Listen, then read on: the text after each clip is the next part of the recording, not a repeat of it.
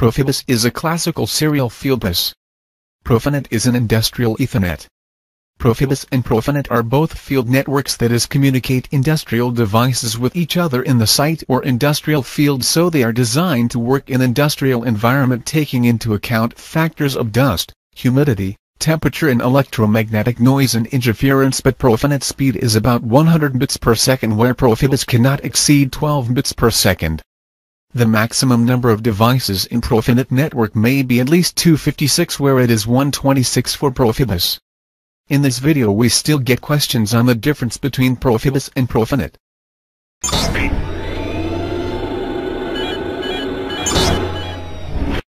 Because both were created and are supported by the same organization, there are similarities in the engineering concepts, including the use of GSD files to define the hardware of each device. GSD files for Profibus are ASCII files while for Profinet they are XML files. The user benefits in moving from Profibus to Profinet because of the similarities. The move from RS-485 to Ethernet is a move to a more modern technology. Ethernet is ubiquitous. Because Profinet just uses standard Ethernet, it is future-proof. As commercial Ethernet advances, Profinet takes advantage. For example, when Profinet started, 100-bit megabits per second was common. Profinet can run just as easily on today gigabit Ethernet. The move to an Ethernet base provides for higher bandwidth, larger message size, and unlimited address space. Although the specification does not limit the address space, individual controllers will have limits based on their processor and memory. One reason Profinet is faster is its use of the provider-consumer model. Any node can communicate whenever it needs to. Since Ethernet networks are now switched networks, there are no longer collisions on the network. Profibus achieved no collisions by using a master-slave approach. The master was always in charge of the network and the nodes talked only when spoken to.